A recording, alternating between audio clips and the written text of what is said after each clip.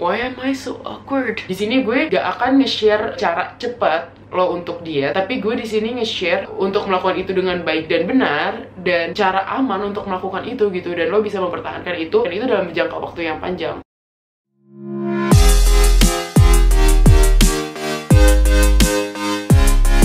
Hello fams, hello friends, welcome back to my YouTube channel. My name is Setelah, and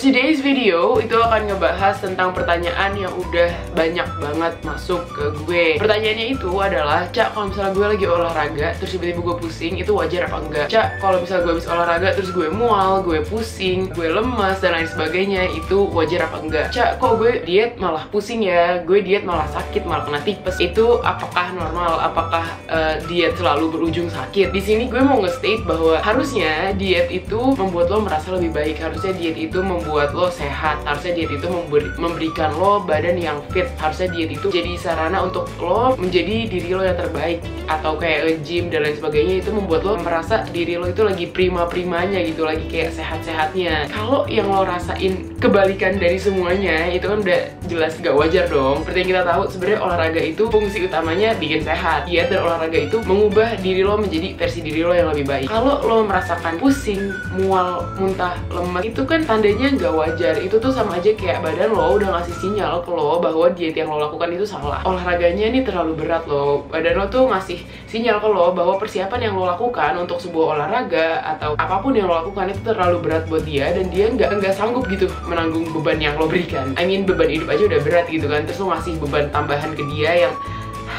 Gue akan membahas beberapa penyebab kenapa lo pusing, mual, muntah, atau malah sakit gitu pas lo olahraga, dan cara menanganinya. Pertama, lo kurang makan. Iya, gue tau lo lagi diet, dan iya juga barusan gue bilang lo kurang makan. Kalau lo diet itu bukan berarti lo langsung makan dalam porsi yang sangat amat kecil. Kalau lo pengen diet untuk menurunkan berat badan, lo harus memiliki pola makan yang emang seimbang, bagus, sehat, dan itu bisa lo lakukan dalam jangka panjang. Jadi kalau misalnya lo lagi diet, itu kan sama aja lo mengurangi nutrisi atau asupan untuk tubuh lo, terus lo tambahin olahraga, yang dimana olahraga itu pasti membutuhkan energi, membutuhkan asupan, dan lain sebagainya. Kalau asupan yang lo berikan gak sesuai dengan apa yang dibutuhkan badan lo, gak cukup bernutrisi untuk badan lo, ya otomatis badan lo akan merasakan ketidakseimbangan, ketidakadilan, dan badan lo akan ngasih sinyal melalui pusing, mual, dan sebagainya macam itu. Lo tuh harus lebih memperhatikan apa yang lo makan. Biasanya kita kalau lagi diet, kita itu malah takut makan, padahal seharusnya kalau misalnya lagi diet, bukannya takut makan, bukannya mengurangi makanan kita secara berlebihan, tapi kita mencari makanan yang betul, makanan yang sehat, makanan yang seimbang, makanan yang bisa kita manfaatkan untuk membuat kita merasa lebih baik. Nah, gue saranin untuk mengkonsumsi karbohidrat itu di saat lo mau olahraga atau setelah olahraga, jadi lo nggak pusing. Badan kita ini kalau misalnya kekurangan tenaga, bingung mau nyari energi kemana lagi, orang gue udah nggak ada asupannya gitu.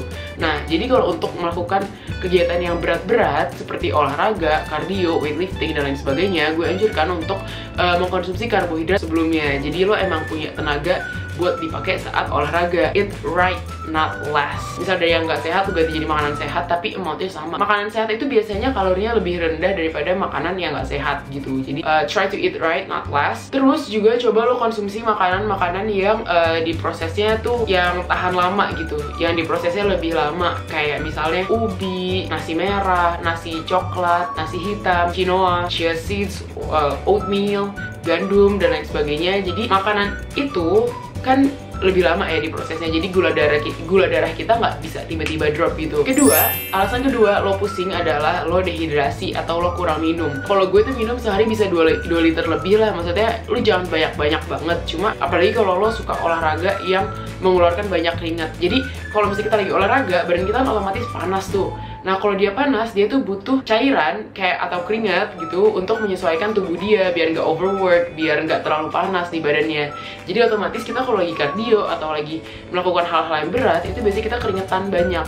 Kalau misalnya kita mengeluarkan keringat terlalu banyak gitu kan, itu kan cairan di badan kita keluar semua tuh, ion lah keluar semua. Jadi lo butuh cairan itu lagi, sementara lo minum gak banyak, lo minum sangat amat sedikit gitu. Jadi itu bisa aja menyebabkan lo pusing karena lo kekurangan cairan di badan lo. Misalnya lo olahraga jam 8, lo bangun jam 6 pagi. Dari jam 6 pagi itu sampai jam 8 lo olahraga, usahain lo minum sekitar sebotol sampai 2 botol lah. Kalau gue sih biasanya seharian emang gue minumnya banyak gitu kan, jadi gue nggak terlalu ngitungin. Cuma kalau lo yang tadinya jarang minum, coba usahain seenggaknya lo minum kayak sebelum olahraga itu lo udah hydrate yourself, udah minum yang agak banyak. Ketiga, alasannya adalah lo kurang tidur pas malamnya. Jadi badan kita itu kan butuh recharge, badan kita itu butuh recover. Jadi kalau misalnya sebelumnya nih lo kemarin lo udah melakukan aktivitas yang berat gitu, even bukan olahraga, lo hanya aktivitas biasa lah, kerja kayak ngapain gitu, terus malamnya lo begadang dan lo kurang tidur, terus akhirnya lo paginya lo workout, terus lo malah pusing. Jadi badan kita itu butuh istirahat, badan kita itu butuh recover. Jadi setiap kita tidur setiap malam, badan kita itu memperbarui sel-sel yang ada di tubuh kita, organ-organ kita itu semuanya dibenerin, dirapihin. Pokoknya yang tadinya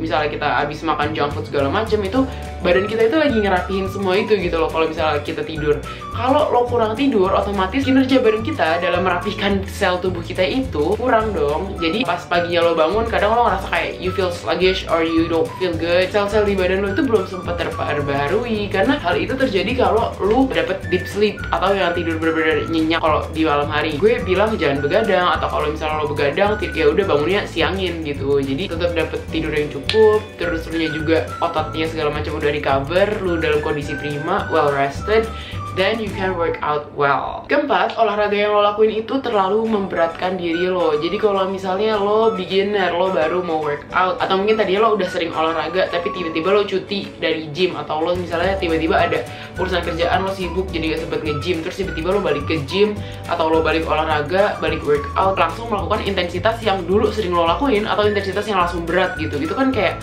badan lo kaget. Jadi kayak apa nih, gue biasanya nggak biasa kayak gini, kalau tiba-tiba kayak gini, ini lo ngapain gitu kan. Kadang badan kita itu juga kalau misalnya kita menerima stres yang terlalu berat gitu, badan kita tuh bisa pusing juga. Kalau misalnya lo terlalu ngasih intensitas yang berat ke badan lo juga jadi ikut stres, terus dia ngasih refleks yang ngasih tahu ke lo bahwa gue nggak bisa nih kayak gini, ini terlalu berat. Jadi kalau misalnya lu baru mulai olahraga, lu baru mulai nge-gym, lu baru balik back on track, start small. Misalnya tadinya lo lari 3 keliling komplek, lo mulai aja dari 1 keliling gitu. Gak usah maksain diri lo, nggak usah kayak gue olahraga nih harus berat banget nih biar berhasil. Sebenarnya nggak kayak gitu. Sebenarnya lo harus build it from like small steps to like the big ones. Coba intensitas olahraganya jangan terlalu berat dulu. Kalau misalnya lo masih ngerasain pusing dan lain sebagainya, badan lo itu butuh penyesuaian. Yang kelima, itu biasanya lo punya darah rendah. Gue sebagai anak yang darah rendah itu bener-bener kalau olahraga itu emang kondisi badannya emang harus fit banget gitu. Jadi tekanan darah itu kan yang memompa oksigen ke seluruh tubuh kita. Jadi kalau misalnya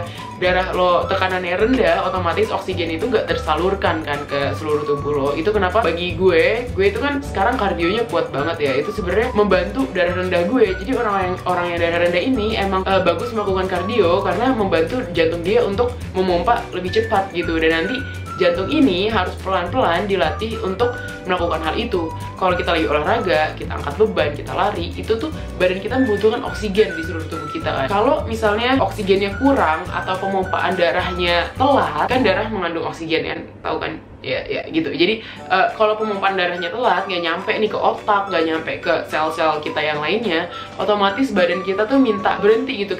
Tunggu dong, ini oksigennya belum nyampe nih, kok lu buru-buru banget sih, tunggu ya kayak gitu. Jadi lo harus build pelan-pelan. Sama lagi kayak poin nomor 4, dulu gue tuh pernah panik karena gue kira gue nggak bakal bisa nge-gym lagi, nggak bisa lari lagi, dan intensitas olahraga gue itu lumayan berat. Di situ gue tanyakan ke dokter gue kalau misalnya gue darah rendah gimana nih gitu kan. Jadi dia bilang ya pokoknya setiap pagi wajib sarapan. Katanya gue tidurnya harus full, terus gue nggak boleh stres, makannya bener-bener harus dijaga, nggak boleh sampai kekurangan nutrisi karena itu bakal berpengaruh banget. Jadi kalau lo darah rendah, coba take extra care of yourself. I think that's all though. Ini maybe if I find more things yang bikin gue pusing pas gue olahraga, I'm gonna share it again. Dan apa yang harus kita lakukan kalau hal itu sampai terjadi. terjadi. So gue minta maaf kalau misalnya gue ada omongan yang mungkin salah atau hal yang kurang tepat gitu. Cuma ini dari pengalaman gue aja, dan selama gue hidup sehat dan gue pola hidupnya benar, nggak terjadi pusing dan lain sebagainya. Jadi sebenarnya pokoknya intinya kalau badan lu udah merasakan hal yang gak enak, itu tandanya badan lu ngasih sinyal ke lo bahwa ada yang salah dan pola hidup lo itu kurang teratur. Whatever it is that you're doing, either you're bulking, you're cutting, lo diet, lo mau nambah berat badan, coba lo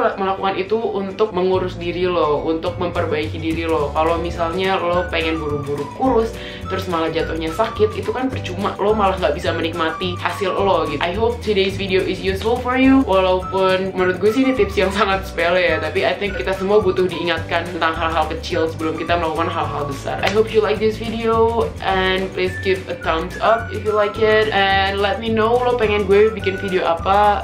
Kasih tahu ke gue di komen lo pengen gue ngomongin apa. Kalau lo suka Diet Myth 101, gue bakal lanjutin itu. Terus apakah kalau gue bikin kayak review-review tentang makanan kalian suka? Apakah kalau teman-teman gue bikin mukbang suka, atau suka video what I eat in a day dan lain sebagainya? Let me know in the comment what do you want to see next, and thank you for watching this video. Bye.